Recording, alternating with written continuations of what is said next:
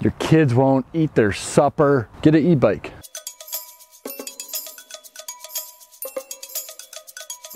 Hey guys, Johnny Nerd out here. I got another custom e-bike build for you. I want to go over what bike this is, why this thing is awesome, why if you have a bike like this, you should totally convert it into an electric bike, totally change your life. You know, your job's not going good, your wife is mad at you and just threatening to leave you, your kids won't eat their supper. Get an e-bike. Forget about it all.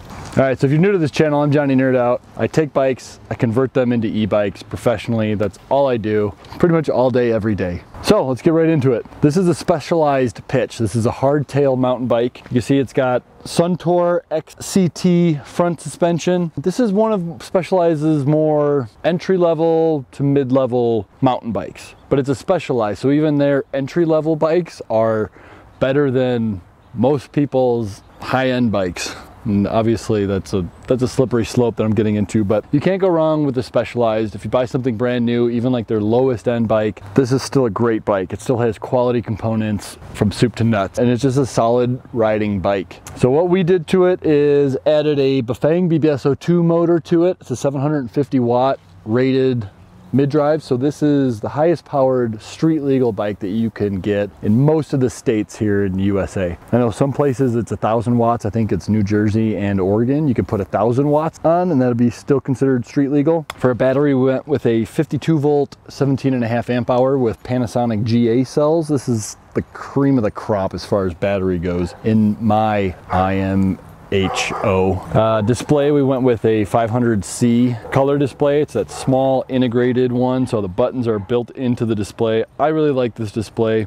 Shows you all the graphical data like real-time voltage, how much power you're drawing, and it's really small, sleek. Next to that we've got the throttle, so you could use pedal assist or throttle. That's the question I get asked all the time is it pedal assist or throttle? And why can't you have a throttle on it? It's both. It's pedal assist and throttle. You could override it, hit the throttle, go, and no, these pedals are not going to keep moving. There's a freewheeling crank like this, so the motor will spin, your feet are not going to keep going with it. We added a gear shift sensor onto it. It's just an automatic clutch, cuts power while you're shifting. You're not shredding your gears and shredding your chain and just doing damage to your bike. If you use it properly, that is. Of course, if you really want to damage your bike, you totally can. This one has an all-in-one gear shift sensor brake unit, so we just put an inline brake cutoff in here, so we didn't replace it with a new lever on this. Just on this side we did, but on this side we just kept the brake unit and just added that sensor in there. They've already had the headlight rechargeable one. I didn't add that, they already had it.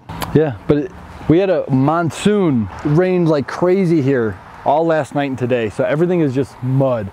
I'm not going to go ride this customer's bike through the mud, and they want to come pick it up here in a couple hours, so I don't have time to do a Johnny Nerd Out test in there. I know, I'm sorry. I think if we all just close our eyes, we could pretend what that Johnny Nerd Out test would be like. So let's just take, 30-40 minutes here.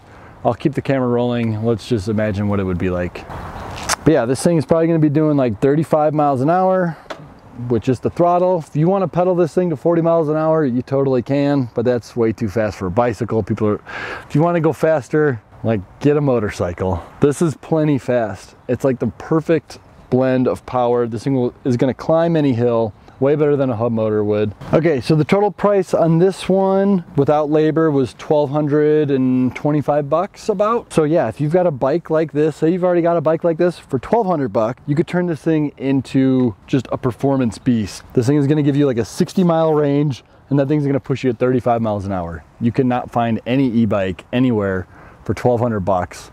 Brand new that can do that for you. E-bike conversions are the way to go. It's the future. Get the word out.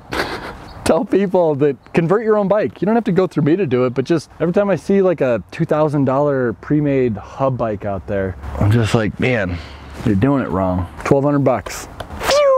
And it's fun. It's not so much that you have to go 35 miles an hour. It's just that you have that power on tap. It's that thrust. It's like driving like a manual transmission car versus like an automatic. Even if you have the same car, it's gonna feel faster because you're using those gears. Anyways, I'm gonna go on to another rant. I'm gonna stop it.